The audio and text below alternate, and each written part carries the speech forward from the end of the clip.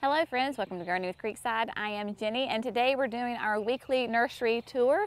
It is getting to be the end of May. The heat is about to hit here in North Carolina and we have got some beautiful plants that can handle the heat with no problems. So you will see we have got the tropical hibiscus here. Now these are tropical hibiscus, which means they are not going to survive the winter. These are those gorgeous classic iconic summer by the pool kind of shrub that we think of. Interestingly enough, the hibiscus, their blooms only last for a day, and they open and close with the sun. So that's why you don't see a lot of open blooms right now. These are all part of the Hollywood hibiscus series. This particular one is called Playboy. I think Jerry can get in there and show you that bloom. But there's lots of beautiful colors. This is kind of that corally orange color. There's one, Drama Queen. Drama Queen is a white one. Then there's Show Off. Then there's a Show Off. There's all sorts of fun names associated with this whole series, and they're just fantastic. Of course, your tropical hibiscus are going to need some sun. They're not shade plants, and they do great in a container or a landscape. So if you're looking for an easy pop of annual color that just keeps going, you might want to check out these tropical hibiscus. We also have, look at these, the fun mandevilla. Again, mandevillas open and close. So we have red and we have pink. These are in the little 6-inch pots, very versatile. So you can take these and really just kind of do whatever you want to with them. You want to put them in the landscape, you want to make a container with them and fill in. This would be great. Again, these are going to be annuals. The container is coming along quite nicely. We're going to plant the other one hopefully this week, so we can have a video coming out for you to show you exactly how I created this really fun, pretty, unique container. It's a lot of fun and it's doing great. Super excited about that. Now, talking about mandevillas, let me introduce you to Alice. This is Alice DuPont. It is a beautiful climbing, trailing mandevilla, just a beautiful pink color. The different age blooms will have a little bit of a different color. So on the same plant, you can get a variation of light blooms, a deeper, richer pink, just a lot of fun. Again, you can put this directly into the ground. You can put it into a container by your mailbox. This would be a great climber for your mailbox. It already has the trellis attached to it, so you just plant the whole thing, leave the trellis attached, and then just plant it up to next to something, and it'll continue to climb on the trellis, and then whatever it is that you have there. As you can see, super vigorous. I mean, look at this. It's climbing itself. It's wrapping around itself to climb. So these are fantastic. Again, they are annuals, one season. We've got, oh my gosh, if you're looking for a big pop of color, then these gallon petunias are the way to go. So this is Vista Supertunia, Vista Snowdrift. It's in a gallon container. Again, we use these all the times directly into the landscape.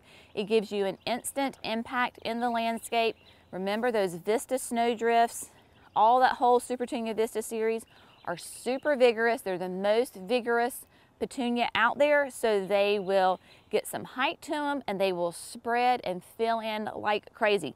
So this is Snowdrift, and then Silverberry is right here beside of me. Silverberry has a little bit of a pink hue to it with some pink veining. So this is a great one. All of them are fantastic to put into the ground. Let's see, Jerry. Speaking of all the vistas, here we go. So there's the fuchsia, the hot pink, the snowdrift, the paradise. This is not a Vista, but this is still a Supertunia, one of the most popular ones. That is Supertunia Picasso in purple. It's really unique because it has that green edging on it with that really nice hot magenta center. Again, the Picassos do great. They're very heat tolerant. They do excellent in containers and the landscape. And you can see here all just a side-by-side comparison of the differences in Supertunias. While there are very similar, there are a little bit of differences in them. So this sign that we have here at the nursery helps our customers to really understand and know the difference between the different series of the Supertunias, because depending on how you want to use it, maybe you choose a different petunia. I still love that name, petunia. I'm joking with my kids. I'm like, next time we have our next pet, we're going to name her Petunia. And they're like, Mom, that's a flower. I'm like, I know. All right.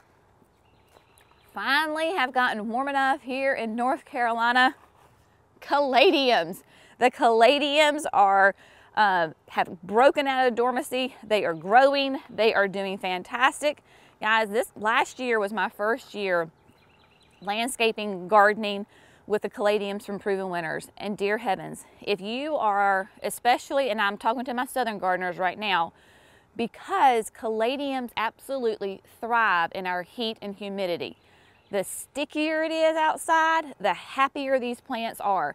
So if you are looking for low maintenance, really high performing plants that bring you color to your garden, you need caladiums in your life.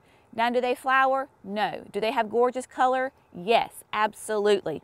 So I'll let Jerry pan through here. This first one is the kind of the whitish one, is the White Wonder. And even though it's called White Wonder, it still has some of that pink veining in it. So you can have that white with that little bit of pink. Guys, I used these in window boxes last year. I used them in hanging baskets. They make a stunning hanging basket. Beautiful. You can put them in the landscape. This year I'm going to be using them in the landscape. Then we come over here, and this is called, the next one that Jerry's going to show you is Fast Flash. Fast Flash is going to be more of the red. A nice deep red center with green edging. And as the summer and the heat climbs, these just continue to grow and fill in and get huge leaves on them. Just wonderful. And what's great about these that we have here at the nursery is that they can do sun or shade. So let's go around while we're still on caladiums, and let's go, because there's some more over here. Sun or shade. So you can, I mean, extremely versatile. So if you know, okay, here we go. If you just need low maintenance, bugs, the Japanese beetles didn't like them. I didn't have slug issues. They were just so easy. Scarlet Flame. Now, Scarlet Flame is still in that red family, but it has a little bit more of some pink veining in it. So a little bit more of a pink and the red together with that green edging. Just, again, super easy, super nice. I just can't tell you enough how much you need to have caladiums in your life, because they're so stinking easy and they're just beautiful. Herbs, Amazel Basil. If you're looking for the PW, the Amazel Basil, we've got it. Here it is. It's gorgeous. Remember, this Amazel Basil is downy mildew resistant, which is a huge plus for us here in the South with our heat and humidity. This one plant will get huge. By the end of the season, it can easily be like 3 feet tall. Makes glorious pesto. It's a Genovese basil, so you can cook with it. You can, however you want to use basil. This is a fantastic one. Like I said, last year I made so much pesto, the kids were like, okay, it's enough pesto, Mom. Christine and I were having some fun putting some containers together. This is a little fun one. This is, we have some sweet customers who do a lot of antiquing, and they were here, gosh, I guess it was last year or the year before. Anyway, they gave us a ton of really cute little things that they had that they thought that I could use in the garden. So this is a sweet little old wagon. We put the double up pink begonias in here, the whirlwind blue scavola, and then 2 of the alyssums in here. So very versatile, loves the sun, loves the heat. All of this will do well. It gets hit by the sprinkler, so it's very happy. This will all fill in. The scavola and the alyssum will spread. Begonias will get nice and full. And I love these pinks because they have such, you know, beautiful green leaves with that kind of that pinky red edge on the leaf. It's fantastic. And then, I don't know if Jerry's showing you, that's the Julia Child rose tree form of the rose. They are just right now just beautiful. They are in full bloom. They are loving life. These are great for your landscape if you want to fill in a bed, make like a focal point. You need a little height in a flower bed, but you don't want like a whole, like a tree, like a traditional tree.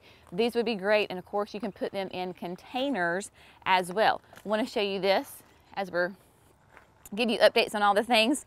The grill is coming along quite nicely. These echinacea, this is I think the 3rd year that the echinacea have been in this grill. They just overwinter here. They do great. There's Lakota Fire, and then there's the Sombrero Yellow. They are loving life. They're already putting on heads, so it's not going to be too long before they bloom. And then of course I added some annual color with the Super Bells, Dreamsicle and the orange, the Goldilocks Rocks Bidens, and then tucked under here is the Royale Red Zone Lantana. That is new this year. So again, the lantana will really take off once we get a lot of good heat in here and just fill in and do fantastic. Let's go across the bridge. Let's see what's going on across here in the pines. I think I showed you this last week, but I want to give you an update. Everybody who comes to the nursery is having fits over this little redhead spigelia. It is doing so amazing. It is absolutely gorgeous. Everybody who comes is like, where is that plant? I want to buy it. So unfortunately, we can't get any of the rootstock until next spring. So we will certainly have it, but this is a native plant. It can do sun to part shade. This particular spot is in complete shade until about 1 or 2 because the sun comes over, but then it gets the hot, intense afternoon sun. So it's extremely versatile. Hummingbirds go nuts over it, as you can imagine, with that bright red and then the really kind of that cupped flower on it, so they can get in there and feast upon it. So it is doing well.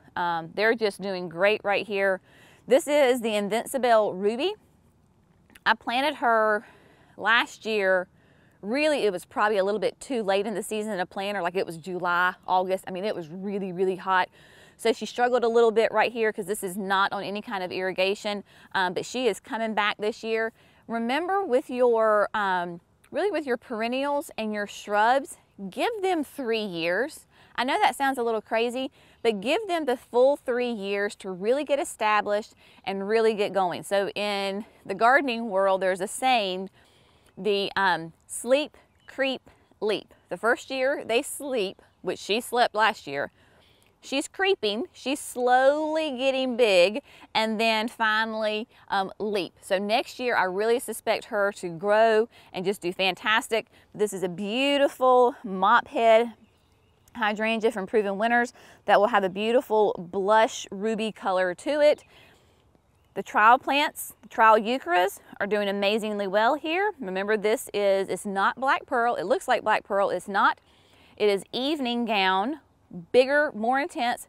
So I don't know if Jerry has the whole shot. This is evening gown, and that's black pearl. So if you can kind of see the difference between the two, evening gown has huge leaves, a more intense, deep color even here. Obviously they get the exact same amount of sun. Their blooms are pretty much the same color. Evening gown is just like black pearl on steroids. It's doing great. And then the smoke and mirrors down here is also lots of new growth, very happy, doing well. Coming on in, whoo, spider webs. You ever get like the first person to go through your garden in the morning and you're the one that catches all the spider webs? And then you look like a crazy person because you're doing this? Am I the only one that does that? Okay, well, there you go. All right, here we go. Look at these beautiful hydrangeas. These right here that are blooming, these are all Penny Mac hydrangeas. They were developed in Georgia. They are beautiful, classic mop head hydrangeas. Obviously, they're going to be, the color is going to depend on your pH level of your soil. These are in containers. This has more of a pink blush, and this has more of a blue. Once it gets established in your garden, you will have your colors. You can change the color by adding lime or so forth to your soil and change that up if you want to. Here, we typically have really acidic soil, so they tend to be more on the blue side. Let's see, Jerry, what am I missing? What do I need to talk about? Let's do I know maybe, okay, let's do this. Come on over here, give you a little update on the refrigerator. The drinking gourd hosta, everybody that comes is just fascinated and wants to see the refrigerator. Well, here you go. She is starting to bloom. I had talked about possibly removing the lady in red fern behind her, and because so that way the fern could have some room to grow. However, I thought, well, if I do that, I'll probably destroy one or two of the plants. So we're just going to leave it. I'll probably do it this fall before the winter comes. But I do love how the lady in red, the fern is starting to peek out through the middle of the drinking gourd. I suspect that will continue to happen. And then of course over here, the astilbe is beginning to bloom with its beautiful color. So she is doing just fine and doing really well. I do want to give you an update on the new little trial beds that we were doing, because they are really starting to come into their own and doing quite well. So if you will remember, a week or two ago, we talked about how we installed the euchera bed. Again, we wanted to have a spot where we could trial these eucheras in the ground, because I personally have found eucheras, coral bells, if you want to call them, perform differently for me in the ground versus in a pot. I have personally had more success with my eucheras in a pot versus the ground. So again, this is a great test zone, because yet again, here I have another evening gown right here, another smoke and mirrors, and then another black pearl. So, and then of course there's Lemon Love right here. Lemon Love is the one that you see when you come across the bridge. So I've putting them in the ground. Let's see how they do. And then while this is not a euchera, this is a fantastic shade perennial. This is the Sun King, which is a spikenard. Have this over at our house in the shade garden, and it's huge. Like ours this year is already probably this tall. So I can just see it filling in this area and bringing a bright pop of color to this euchera bed. And then, remember the hydrangeas? Well, the hydrangeas are starting to put on a little bit of color, more and more every day. Now, I have not put my signs up yet on saying who is who. I still have them attached to the plant. This is Tough Stuff Aha. So this is, all of these are from Proven Winners except for the Heartthrob, which is from Southern Living. So Tough Stuff Aha is, you can tell, is going to be a lace cap hydrangea. Lace caps are different than the mop heads because on the outer rim, they will have these nice big petals. And then on the inside, the interior of the bloom will be little small petals. So it's a lace cap that looks lacy. Then I believe this is just plain Tough Stuff right here. This is a fun one. Look at the color on this one. This is the Let's Dance no, hang on, I'm sorry. Big Band. Look at that beautiful color. Is that not glorious? So this will be, of course, a mop head, a great traditional nice ball. Just a beautiful, deep, rich pink. I love it even when it's still just kind of emerging, because you've got the lime green next to that hot pink. So it is doing really well. And then coming down, this is the one from Southern Living. This is the Heartthrob. Now, notice that a nice, darker, richer color. And Jerry, I don't know if you can get it. I want you to zoom on here. Look. Look who is on the plant. You see that? So guess what Jenny's gonna do? Jenny's gonna go get her slug bait and treat this area because that is a slug. Slugs, of course, love it moist and damp. Well, hello, we live in the South, right? We have hot, humid nights. These are what will actually put holes on the interior of your leaves. They will not kill your plant, but they just make it look really, really unsightly. So we're going to get him with a, ugh, they're gross. Yuck. Sorry, dude. You're not eating on my garden. And then here we have Giddy and Grumpy. So a wee bit giddy and a wee bit grumpy. Again, these are brand new from Proven Winners. Trying to decide who is, this is Grumpy. Jerry is showing you Giddy.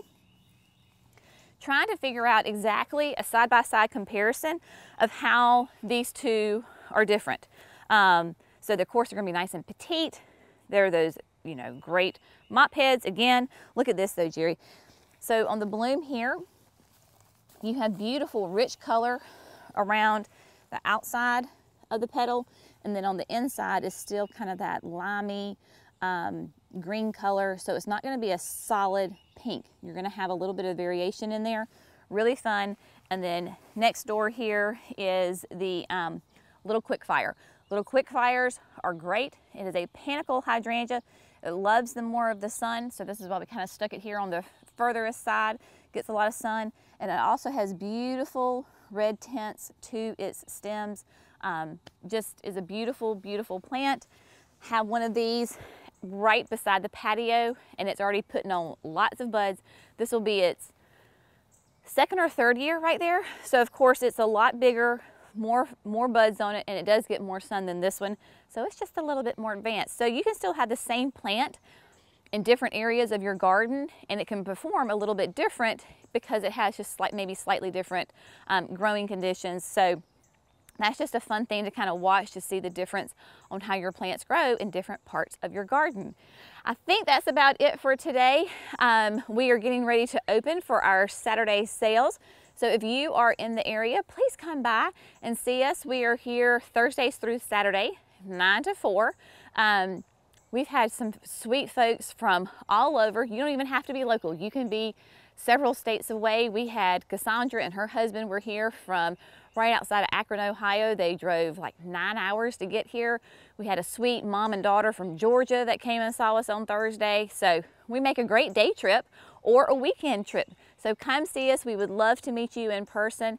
As always, thank you so much for gardening with Creekside. We'll see you in the next video. Bye, friends.